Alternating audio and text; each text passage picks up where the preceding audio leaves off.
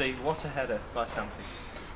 That's what he's inside for, and not just his header, I thought his work rate was there tonight as well, and not just him, I thought everyone was, and we worked on a lot last week. And as soon as Stamp is in there, you will get them balls into the box, and that, you know, that's been the frustrating part of our game.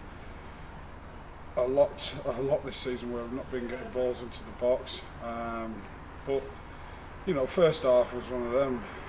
It was just dead. Said to him at half time, we needed a spark, we needed something, and Jamie Yates come to life second half. Most of them did, and let's say improvement on the Bradford game. Delighted 3 points. And when you see Telford have won tonight, it's very important you got the 3 points. It just pulls you away a little bit, doesn't it? Yeah, just a wee bit, but you know, we just concentrate on our own game, and you know, it's important that we win in our own backyard, and you know, I'm delighted for them players tonight because you know, we've all come under some criticism and you know, performances. Bradford was one of them. It was a poor game. You know, they got a reaction from their defeat. I think we've got a reaction tonight. You know, not classic, not a great performance, but you'll take a clean sheet and 3 points any day of the week. And do you think the points total needed for survival this year will be higher than in previous years? 63, I think, probably. So we've got to keep winning. You know, but no, it's going to be. You know, we'll just take each game as it comes. You know, we're doing better than what we was last year. You know, I don't know where the problems are. You know, like I say, we're doing better point-wise. We've got to the FA Cup first round, as people say. We've won the County Cup. We're sitting 10th in the league. It's all doom and gloom at the North. You know, your show's going to have to, you know, get a murderer out of something. And for your side, Adam Quinn back on the bench. How close is he to a return to the starting 11? Very close. We've just had the training sessions with Quinny. It would have been a gamble to put him straight back in the side, but you know, it's great to have him on board. Now it gives us, because you know, the Bradford game, you know, without excuses, the conditions and all that, we've got 5 players sat in the stand that would probably get in anyone's first team, and you know, they're slowly, gradually coming back. We've got Jarman back now. There's only Matty Wilson that's going to be sat in the stands for probably a month or so. Quinny, you know, there's a game next Tuesday against somebody on here. I don't know, you know, who it's against, but it's an under-21 game, so he'll be able to play in that, and you know, get him some minutes on board, because all he's done is a couple of training sessions. So you know, hopefully we'll get him a game on Tuesday. And get him through some minutes ready for us. But like I say, we're coming back.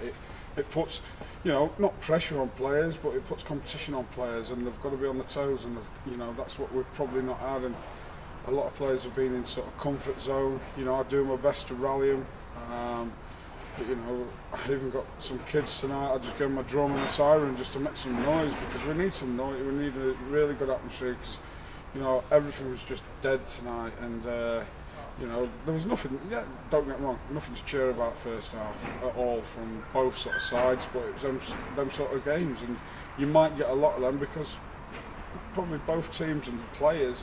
You know, I don't set teams up to go out there and be boring and not win games. It's just a case of, it looks like the players sometimes from both sets are scared to lose a game of football. The Hensford manager, Frank Sinclair, was here tonight taking lots of pictures on his phone of how you defend set pieces. What are you expecting from them? A physical battle? It'll be a tough one, you know. Frank works wonders wherever he goes. You know, he did it at Colwyn Bay when he comes, so it'll be a very tough game.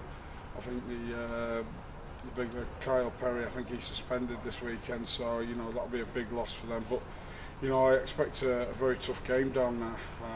But like you say, we've got that win on the board, and it just breeds confidence. You know, I think it goes for every team, and you look at like Lincoln City. You know, everyone's in the doldrums.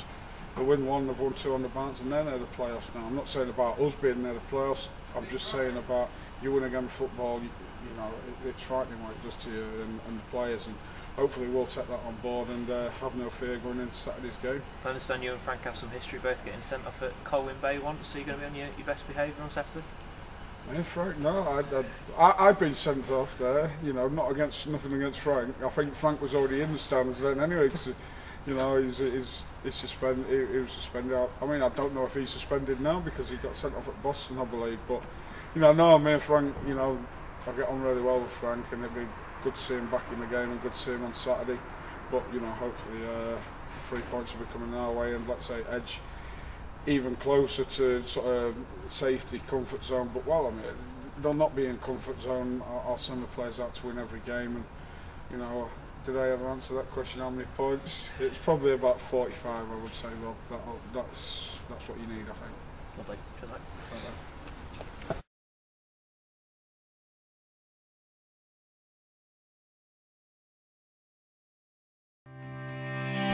Here at RNA Scott, we hold the MAN Truck and Bus UK franchise for Gainsborough and the surrounding area. But we don't just service and repair trucks, we do cars as well. Our competitive car service and MOT packages start from as little as £99 and include parts, labour and VAT. But we're not just fanatical about vehicles, we are passionate about football too and are proud to sponsor Gainsborough Trinity.